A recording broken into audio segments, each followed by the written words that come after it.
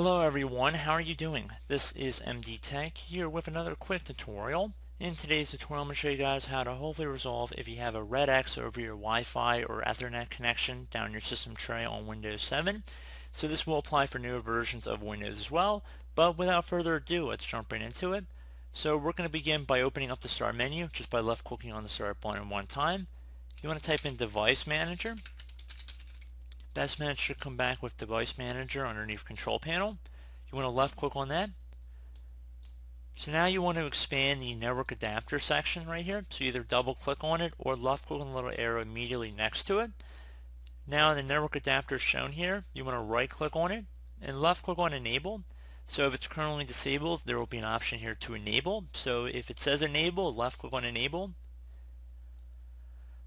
Now you can see our red X is gone down here. Now I would suggest trying to open up a web browser, see if you were able to access the websites you were having problems with prior. Now if that didn't resolve it, I would recommend restarting it and look at your web browser again, trying to open up the browser, see if it took effect. Now if that still didn't work, I'd recommend opening up the Start menu again, just left click on the Start button one time. Type in CMD. Best Management of Program should come back with CMD here. You want to right click on it, left click on Run as Administrator. If you receive a user account control window, you want to left click on Yes.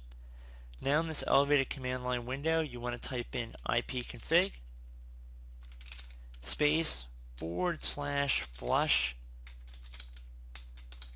DNS. So again, ipconfig space /flush DNS. Then you want to hit enter. Should say successfully flushed the DNS resolver cache. Now that you've done that, you want to type in net sh space winsock space reset. Then you want to hit enter. Should say successfully reset the winsock catalog. You must restart the computer in order to complete the reset.